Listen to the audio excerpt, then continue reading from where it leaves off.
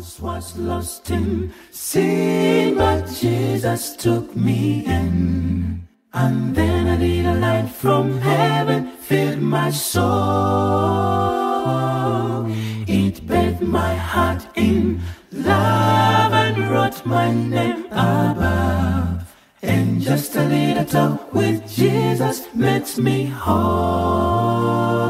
Now let us have a little talk with Jesus. Let us tell him all about our troubles. He will hear our faintest cry. Answer by and by. Feel a little prayer wheel turning. No little fires burning. Find a little talk with Jesus makes it right.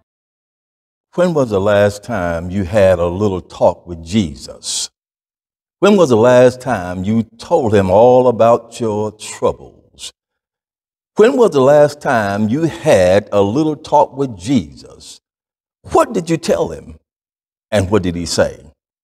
Get your Bibles. We're going to talk about this today in our Bible class. Have a little talk with Jesus. Let us have a little talk with Jesus.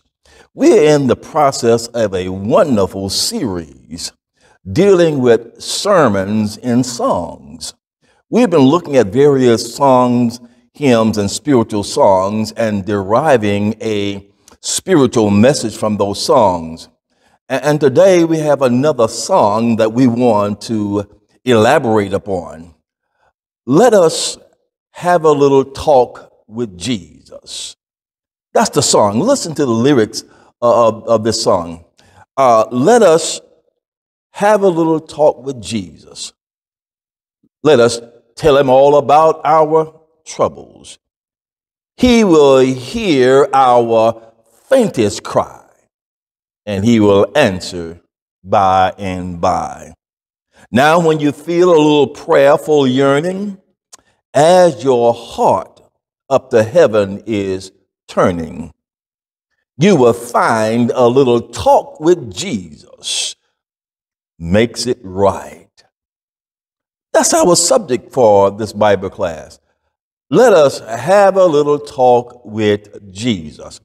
I want you to listen to the text today found in the book of Matthew chapter 7 and verse number 7. And then we're going to transition to Luke chapter number 11, beginning with verse number 1. Two passages of scripture we want to discover and we want to elaborate and we want to study today. First of all, Matthew 7, verse number 7, and then Luke chapter number 11 and verse number 1. Listen to what Jesus says, first of all, in Matthew 7 and verse number 7. Ask, and it shall be given you. Seek, and you shall find. Knock, and it shall be opened to you. For everyone that asketh, receiveth, and he that seeketh, findeth, and to him that knocketh, it shall be opened. Jesus says emphatically, when you ask God, when you ask, it shall be given. And when you seek, you will find. And when you are knocking on God's door, God will open the door. Have you ever asked God and you didn't receive?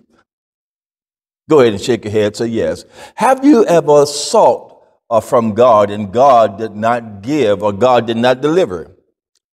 You can shake your head again.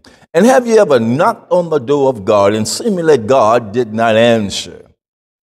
You can nod your head yes again, because all of us have been in these situations before. But there is a reason why God does not answer. There's a reason why God does not, when you seek him, you can't find him. There are reasons why God does not answer. When you have a little talk with Jesus and you tell him all about your problems, sometimes it seems as though God does not answer or God does not respond, but there is a reason for that. One of the best days in my life, in my Christian life, is the day that I learned how to pray. One of the best days in my life is the day that I learned how to have a little talk with Jesus. What I found in my own personal life, in the life of many Christians, the reason God does not answer is because we don't know how to pray. Let me say it again. Many times, the reason God does not respond or the reason God does not answer our prayer is simply we do not know how to pray. My proposition is this today. When we learn how to pray, God will answer all of our prayers. Let me say it again. Let me say it very loudly and very emphatically, and I want to prove it today. When we learn how to pray, God will answer every one of our prayers. So it is incumbent upon us to learn how to pray. It's incumbent upon us to learn how to pray. One day, Jesus' disciples came to him. I'm in Luke chapter 11, verse number 1. They came to Jesus and said, Lord, teach us how to pray. Lord, teach us how to pray. Evidently, they had looked at the prayers of Jesus and how Jesus prayed. Or when Jesus prayed, things happened. When Jesus prayed, his Father answered. When Jesus prayed, 5,000 were fed with a few loaves and a few fish. When Jesus prayed. When Jesus prayed, blind eyes were opened. When Jesus prayed. When Jesus prayed, lame men took up their bed and walked. When Jesus prayed. When Jesus prayed, dead men rose from the grave. I tell you, when Jesus prayed, things happened. But conversely, sometimes when we pray, it seems like nothing happens. Can you say amen? Sometimes when we pray to God, seemingly nothing happens. We become discouraged. And sometimes we give up on prayer, and sometimes we give up on God because sometimes we pray and seemingly nothing happens. Have you ever been there? Have you ever prayed honestly to God? You had a need, you had a pressing desire, and you prayed to God, and seemingly nothing happened. But what I want to deal with today, we want to learn how to pray. And we want to learn how to pray from a man who knew how to pray. Because prayer is a learning experience. Let me say it again. Prayer, effective prayer, is a learning experience. To have a little talk with Jesus, we must learn how to have a little talk with Jesus. So therefore, it is incumbent upon us in this lesson to learn how to pray. Prayer is a learning experience. Oh, yes, it is. And I want to say emphatically again, when we learn how to pray, God would answer every one of our prayers. Listen to him again, what he says. Ask, and it shall be given. Did you hear that? Seek, and it shall be found.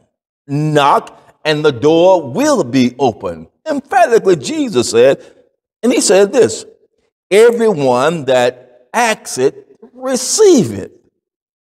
Everyone that asks it, receive it. So therefore, if you are not receiving and if you are not getting an answer from God, something is wrong with your prayer. Excuse me, pardon me, I want to say it again. If you don't hear from God, God does not answer your prayer, then something is wrong with your prayer. So it is incumbent upon us to learn how to pray. When was the last time you had a little talk with Jesus? When was the last time you had a little talk with Jesus? One of the things that we must understand about prayer, first of all, is that prayer has to be regular, constant. God wants to hear from you every day. God wants to hear from you in all situations, under all circumstances, when it's good, when it's bad, when you're up, when you're down, when you're rich, you're poor. God wants to hear from you. God wants to hear from you. Prayer must be regular. The text again, when Jesus says, ask and it shall be given. If you read the Greek of the original language, it says, keep on asking, keep on seeking, keep on knocking on the door. Those are the kind of prayers that God answers and God honors. When we keep on asking, we keep on seeking, we keep on knocking on the door, God wants to hear from you every day. When was the last time you had a little talk with Jesus? And the Bible says these words in 1 Thessalonians chapter 5 and verse number 17. Pray without ceasing. Turning around, Greg. Don't stop praying. Keep on praying. Pray all the time. That's what the Bible says, and those are the kind of prayers that God honors. Well, I got to let you know this. If you are not having a little talk with Jesus, if you are not constantly praying to Jesus, something is wrong with your relationship with Jesus. I want to say it again. Something is wrong if you are not constantly praying to the Lord. This is a symptom of a broken relationship. You see, when we have a close relationship with someone, we communicate with them all the time. When you have a close relationship with your spouse, you are constantly communicating with that spouse. But when there is trouble in the relationship, when there's trouble in the marriage, communication breaks down. So if you are not talking to God on a regular basis, something is wrong with your relationship with Jesus. The communication has broken down. And it's your fault. I want to say it again. It's not God's fault. It's your fault. God is not answering your prayers. I want you to listen to this. Oh, it stunned me when I read this scripture one day. And in Isaiah chapter number 43 and verse 22, God said to his children Israel, God says to Israel, thou hast not called on me, O Jacob. That's what God said. O Jacob, O Israel, you have not called on me. You don't pray to me anymore. You don't talk to me anymore. The relationship has broken down. Have you been there? Have you been there? Maybe God is saying the same thing to you. Put your name in the blank. You don't talk to me anymore. Maybe God is saying that to you. You don't talk to me anymore. You don't communicate with me anymore. You don't call upon my name. You don't have a little talk with me anymore. Something is wrong in the relationship. And then God said something strange and troubling. This is what he said. You are weary of me, O Israel. You are weary of me, O Israel. You are tired of me, O Israel. You are tired of communicating with me. You are tired of talking to me. Could it be that you are tired of God? Could it be that you are tired of God? Could it be that you are tired of going to church? Could it be that you are tired of studying the Word of God? Could it be that you are just tired of serving the Lord? Could it be that you are tired of God? Oh, how drastic it is. And God said, you are tired of me. And I believe that there are Christians today that are just tired of God. They're tired of going to church. They're tired of giving. They're tired of serving. They're just tired. They're tired of the Lord. Oh, there are some Christians, I tell you, the only time they talk to the Lord is when they're in trouble or when they need something. I said that there are some Christians that the only time they talk to God is when they're in trouble and they need something. Oh, what a tragedy it is. I read about a man in the Bible by the name of Jonah. He was in that situation. God told Jonah, the prophet, to go to Nineveh and preach the word of God, but Jonah wouldn't listen. The Bible said he went in the opposite direction, got on a ship going to Tarshish. He wouldn't listen. And if you read the text, Jonah never communicated with God. He never prayed to God. There was no relationship. He was running from God. Have you ever ran from God? Have you ever ran from God? He never talked to God until he got into trouble. You know the story. Oh, he got on the ship and God sent a storm on the ship. The Bible said God sent the storm. And then the mariners on the ship threw him overboard. And not only that, but the Bible said that God sent a big fish, a whale, to swallow him up.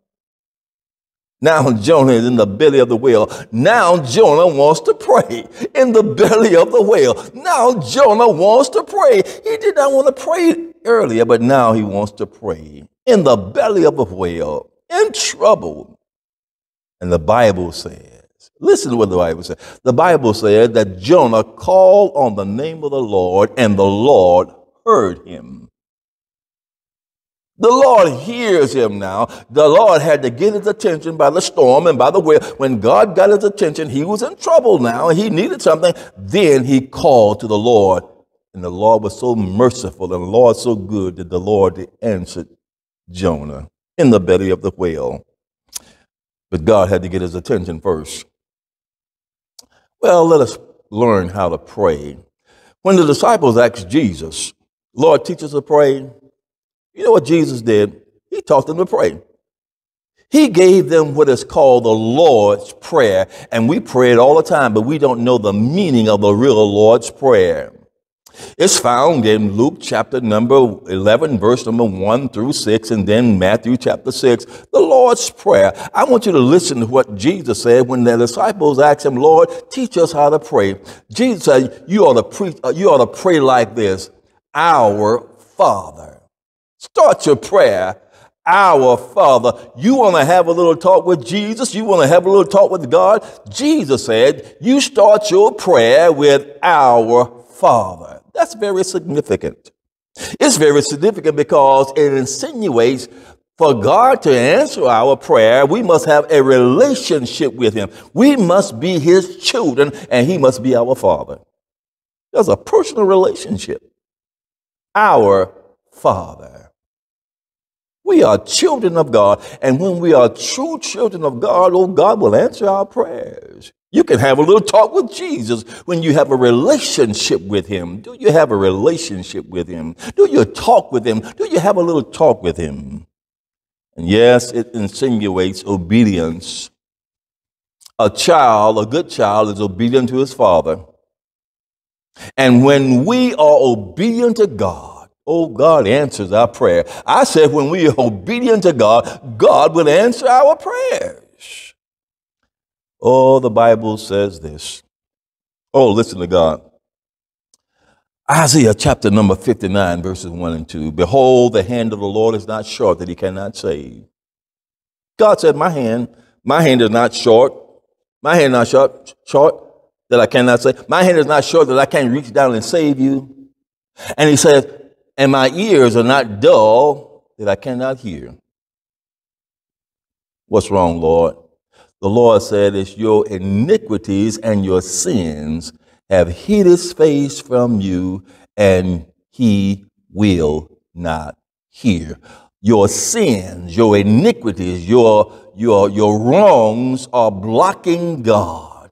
It is blocking the signal to God. your sins. That's what God says. Then the Bible says, God says, if you want to have a little talk with Jesus, you want to have a little talk with God, he says, when you pray, pray like this: thy will be done. Thy will be done. Can I let you in on a secret? Many times God doesn't answer our prayers because our prayers are not in the will of God.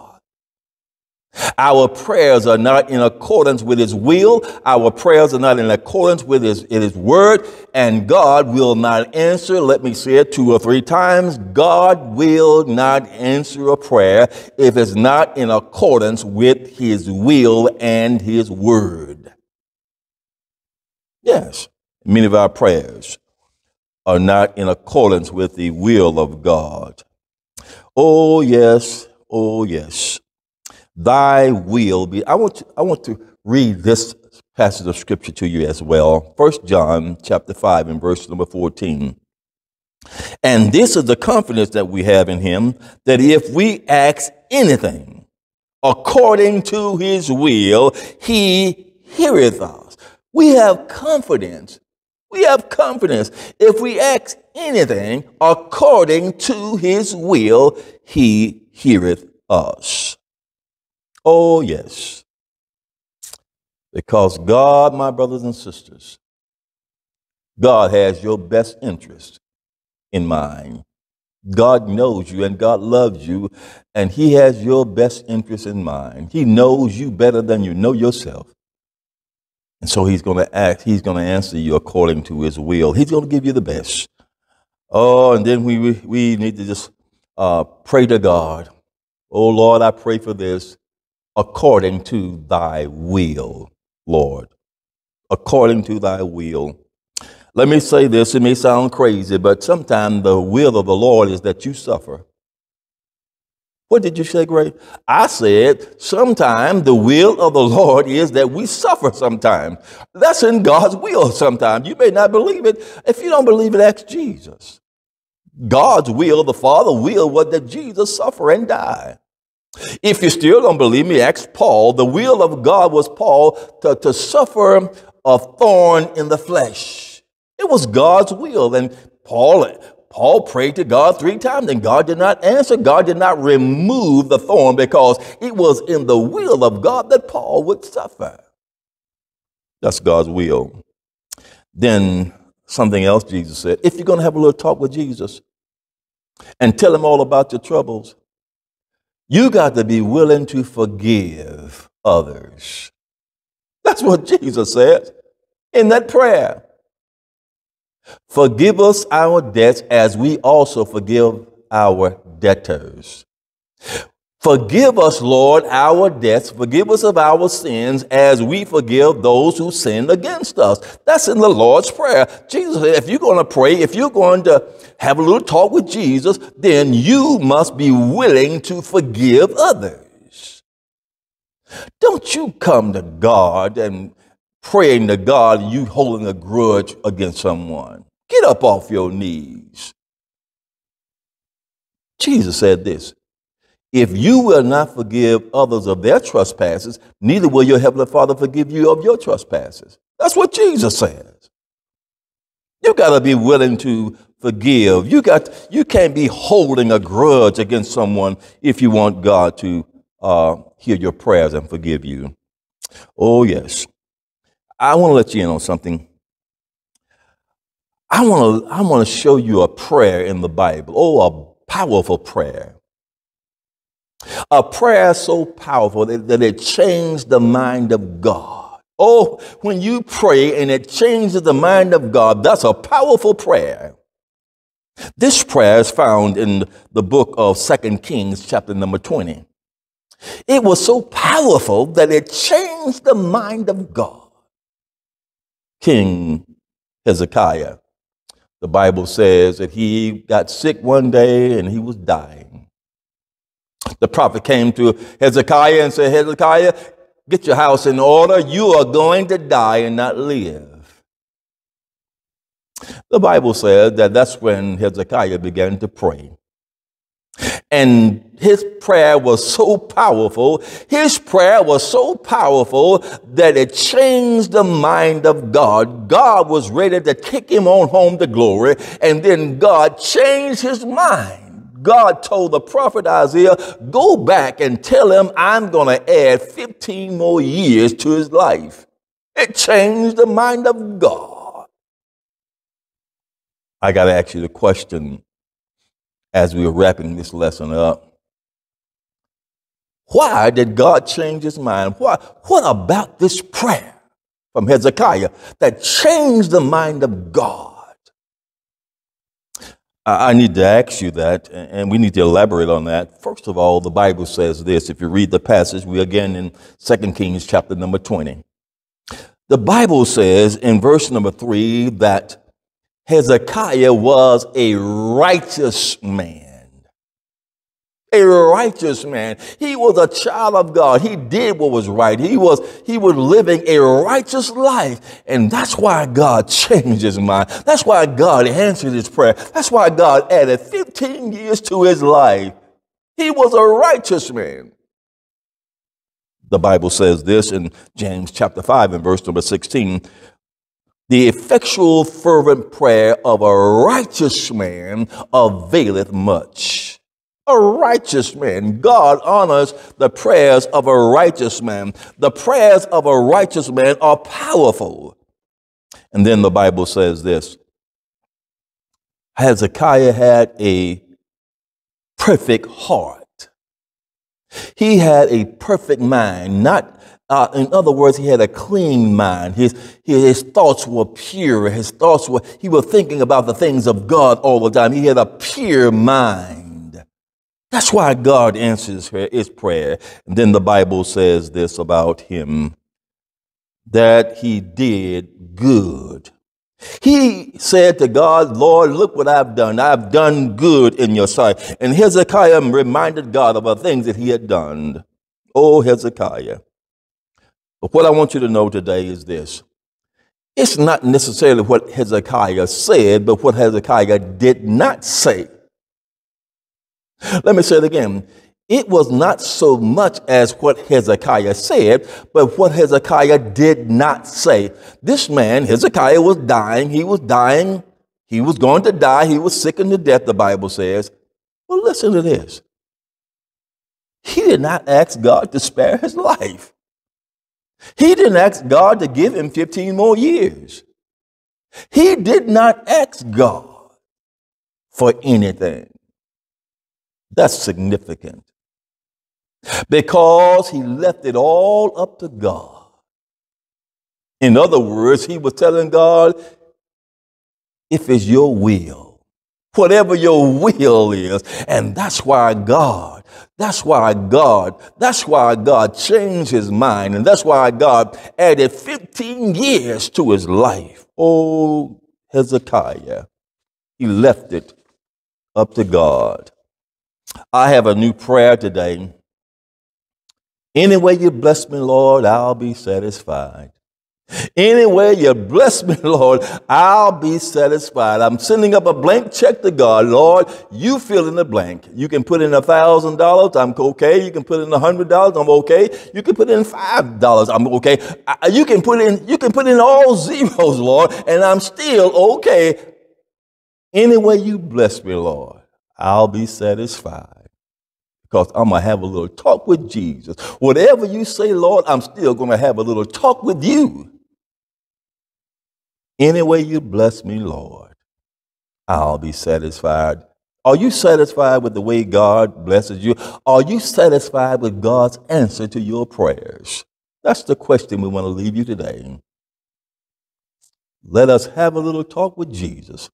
Tell him all about our troubles. He will hear our faintest cry, and he will answer by and by. God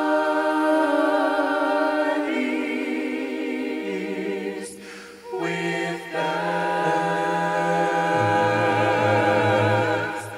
God is here. My friends may turn their backs against me, but God